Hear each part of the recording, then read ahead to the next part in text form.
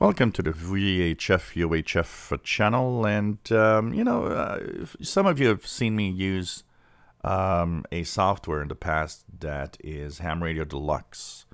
Now, Ham Radio Deluxe has a free version that stopped at version, I believe, version 5 or something. That was the version I was using all the time, but I'm reinstalling all my stuff, and I started thinking that Ham Radio Deluxe would be a nice add once again. I've connected back my serial to USB adapter on my Icom, so I can actually control when I do satellite tracking, control the Doppler shift automatically, and so on. And Ham Radio Deluxe free version is getting more and more difficult to find anywhere. And I didn't want to go through that. And I thought, you know what, I've been using it a lot.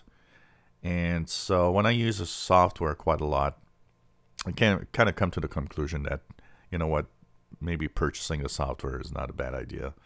So I actually did it. It's a little expensive. I do find that when software is like $100, it's kind of a lot of money. But I actually purchased the latest version 6.7 of Ham Radio Deluxe. So this is cool because so right now the radio is not connected, but I wanted to have this. The good thing is it can be shared with 5 PCs, so I'll be installing it. So I have it here on my main machine, but I'll be installing it on my other machine that has the SDR Play SDR on screen, so I can also use it there. This is cool. It has a lot of features, and including logging capabilities, and this is a real complete software suite, including all the options for seeing the clusters and all the. It's really an amazing thing to use, and I'll be probably doing a few videos showing how to use some of its options. And of course, it can control a pretty big variety of receivers. So this is also an interesting thing to check out.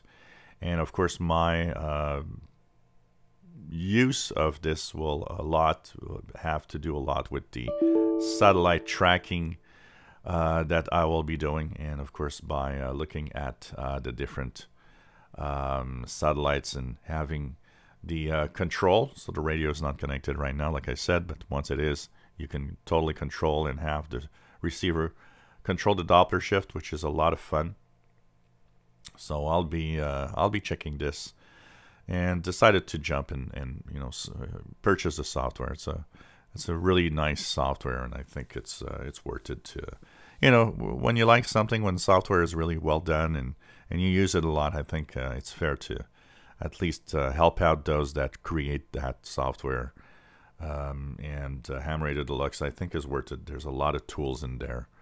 And I'll be, of course, going through all of the options in here. Really a lot of stuff to look at. If you enjoy my videos, please subscribe, give us thumbs up. Thank you for watching.